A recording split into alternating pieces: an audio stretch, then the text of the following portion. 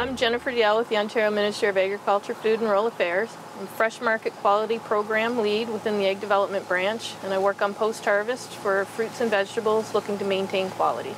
So we have control samples where they're stored as they would do normally, and then we have comparable blueberries in the Janny container, and then we'll take them out and evaluate them after 1, 2, 3, 4 weeks or so, and then we'll look at the quality. The first thing that we do is take a gas sample and look at the oxygen and CO2 concentration in the Janny bin and make sure that it's actually giving an environment that was expected.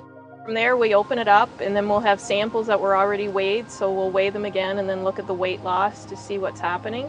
And then we'll take our samples back to our lab where we'll do the individual measurements on such quality parameters as sugar, acidity, color, overall appearance.